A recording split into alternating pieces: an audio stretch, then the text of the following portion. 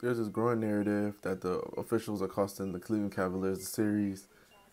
Everybody just keeps mentioning how they blew calls in game one, etc., etc. And while more calls have gone Golden State way in certain regards, that block charge call, it was actually the right call.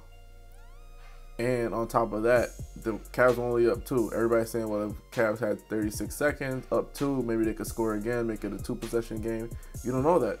Maybe they turn the ball over and Steph Curry comes down, hits a 3-and-1. Like, you don't know what can happen or whatever. Bottom line is, referees didn't cost them the game, guys. Like, they had the Warriors and the Cavs had the same opportunity. You would say the Cavs had more opportunities. You could argue that Cavs had the same chances, if not more chances, because George Hill missed a critical free throw down the stretch. He hit one, tied the game, missed the other. There's a blown opportunity. That's one opportunity. Opportunity two. J.R. Smith grabs the offensive rebound. He could put the ball back up, or B, he could call timeout. He didn't do either.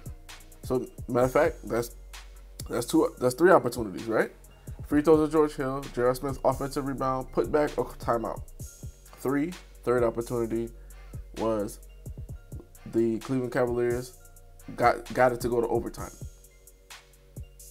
So basically, that's about four opportunities. JR could have put the ball back up. JR could have called timeout. George Hill could have hit both free throws. Overtime, Cavs could have put together another good 5 minutes of basketball. So they had opportunities to win the game. It's not like the one thing that's bothering me a lot is people make it seem as if that play, whether it's the free throw, whether it's the block charge call, whether it's the offensive rebound, they're acting like there wasn't an overtime play. They're acting as if they missed the free throw and it was ball game. Or the block charge call, those two free throws, Durant hits, and that's the ball game. There was other opportunities, guys. The game is played for 48 minutes, and if there's overtime, extra 5 minutes. So the Cavs essentially didn't play the entire game how they're supposed to. Like, LeBron came out with a monster effort, but his teammates down the stretch faltered. George Hill shanked that free throw. That was unacceptable. It barely touched the front rim.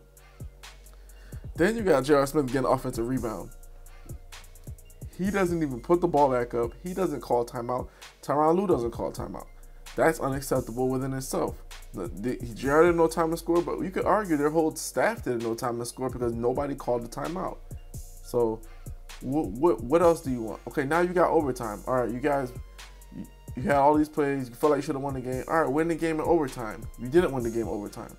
Stop complaining about the officials, guys. Like, it could have swayed partially the game, but they had the same opportunities as the Warriors.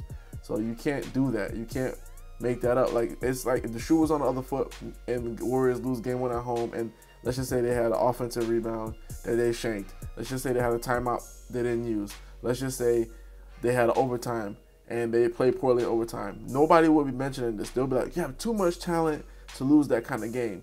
So you have to afford the Cleveland Cavaliers the same respect or the same fairness. Like, hey guys, you can't cry about spilled milk, because if the shoe was on the other foot, all we would hear about is how much talent they have. It's kind of weird because nobody's saying, well, LeBron James is besides Skip Bayless, nobody's saying, well, LeBron James is your closer. He's this, that, and third. He dropped 51 and he couldn't give you extra 5 points or 60 or whatever the case is in the overtime.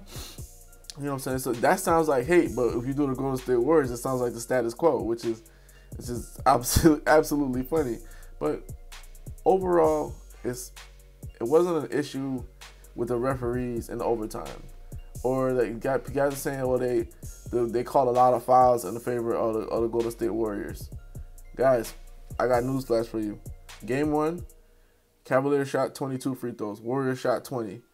Overall in the series, the Cavaliers have shot 48 free throws. Warriors shot 41 free throws. All right? Cavaliers are 36 for 48. Warriors are 32 for 41. Cavaliers are shooting about 75%. Warriors are shooting about 78%. I don't think it's a issue with calls. I just feel like the Cavaliers feel like we have to play perfect basketball. We're not hitting our free throws, and we're not getting all these little 50-50 calls. And and it feels like, you know, the Warriors are already too good, and we have just so much stacked up against us where they're leaning on getting upset about the officials. At the end of the day, everything isn't about the officials. Play basketball, play ball. You have the same chances. You have the same chances. Game 1, nobody mentions this. Game 1, they had like 11-point lead in the first half. What happened to it? It evaporates. All right, cool. Game 2, they kept it within 6. Game 2, in the third quarter, they outscored the Warriors by like 2 points or whatever. Scored 34 points in the third quarter. It's just like, we can't consistently sit here and just make all these excuses for the Cavs why you can't win a game. Is it the referees? Is it the team is too good? Is it LeBron has no help? It's like, it's always something, instead of just saying like, this team is better than that team.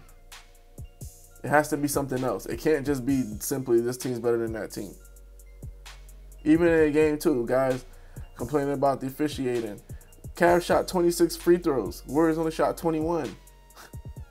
Warriors made 19 of those 21, though. That's the difference. Warriors are hitting their free throws while the Cavs are missing their free throws. But at the end of the day, we just can't hang our hats on the officiating. In every series, in every basketball game that I've ever seen, we've always felt like officials are blowing games, especially the past 3 years. Officials have come under heavy scrutiny.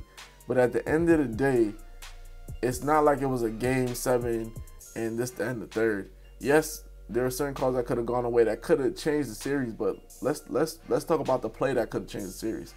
Both teams were afforded the same equal opportunities. Both teams went to overtime. You know what I'm saying? Both teams could have iced games on the line or whatever the case is. Let's stop crying about the referees, because if it's not the referees are against LeBron, it's the Warriors have too many stars. If it's not the Warriors have too many stars, it's LeBron has no help. It's only something. It's not. It can't simply just be that the team lost the game.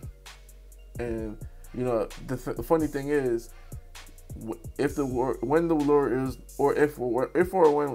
lose a game in this series, we're not gonna hear nothing about officials. We're not gonna hear about nothing. All we're gonna hear about is LeBron's greatness. That's all we're gonna hear about. But for the Warriors, it's kind of like bittersweet, because we hear about their greatness, but the referees did this. We hear about their greatness, but the Cavs had no help. Like, it's funny. It's really funny, and we need to stop it. Hoops Junction, where hoops meets hoopla. Like, comment, and subscribe.